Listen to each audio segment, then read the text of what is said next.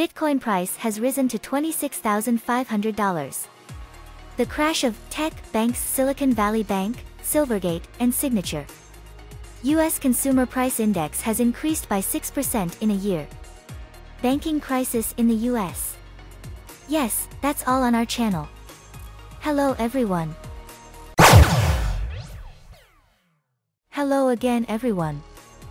My name is Emma Lee, and today on the Tech Talk and Beauty channel, I want to remind you about the significant changes in the price of Bitcoin. While you're at it, call your friends, like, and subscribe to our channel.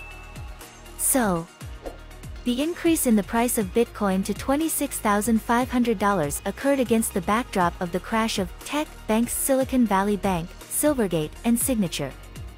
The U.S. Federal Reserve took control of Silicon Valley, allocating $25 billion for its financing, and is taking other measures to prevent a liquidity crisis. The problem has pushed inflation in the United States into the background and may force the Fed to reconsider its previous decision to raise interest rates. The U.S. Consumer Price Index rose 6% over the year, with the average price of real estate increasing by 8.9% over the year.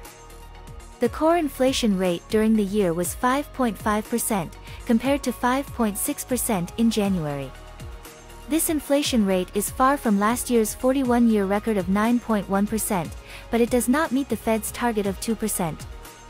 In December, the organization forecasted a rate hike to 5.1% at the beginning of 2023, but the banking crisis is likely to cause it to reconsider its plans.